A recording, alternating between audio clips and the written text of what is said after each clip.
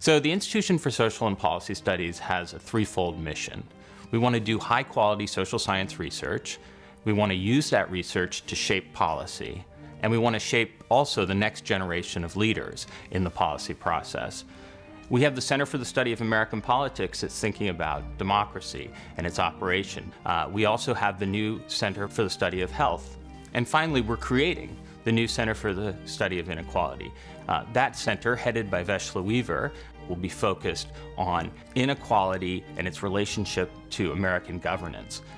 My aim in bringing us here is simple: to explore the prospects and dimensions of minority flourishing in the United States so that we can embark on a project of American democracy and equality that reaches beyond those formal protections that were bequeathed to us by the Civil Rights Act, the Voting Rights Act, the Fair Housing Act, and others.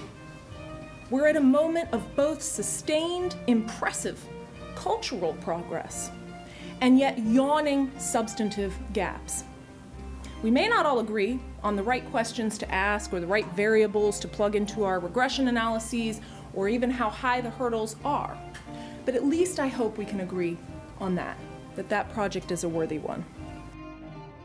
Quiet crisis of people who don't have bank accounts, who pay too much for whatever they do purchase, who are really constrained in terms of access to credit, and what the consequences of that are. And so here again, economic freedom is not economic justice. The most notable feature of American politics over the last generation is that in the face of rising inequality, we haven't seen that much of a government response. That's not because Americans don't care about it. Middle-class Americans are very concerned about the sense that the American dream is slipping away, but they have very little faith in the ability of our public leaders to address the problem. And it's precisely political scientists and other social scientists who can step back from the debates of the moment and think about the relationship among political institutions, the processes that produce public policy, and the real-world consequences of those policies. It's precisely those social scientists who should be engaged in the debate about how our political institutions and public policies should be reformed.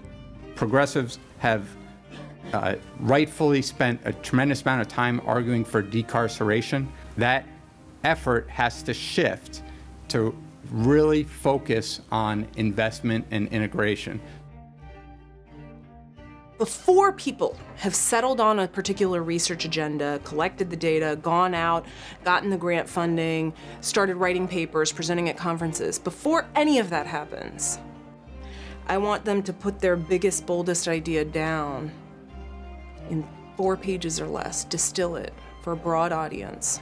We, as a team of 6, half a dozen researchers, vet these and talk about them and go back and forth on them and examine the possibilities. Then we begin to talk about, okay, you know what? This kind of data is the data that we need to go collect. These are the people we need to go talk to. These are the archives that would be helpful here. Then we go out and we do the research. We actually have multiple kinds of interactive inequalities. Depending on who we are, where we live, we all may experience some form of inequality compared to someone else or some other group, but it could be vastly different. The goal is to produce research that policymakers, journalists, civic organizations can use in their activities to give them a knowledge base so that when they produce policy, when they debate ideas, they've got something there.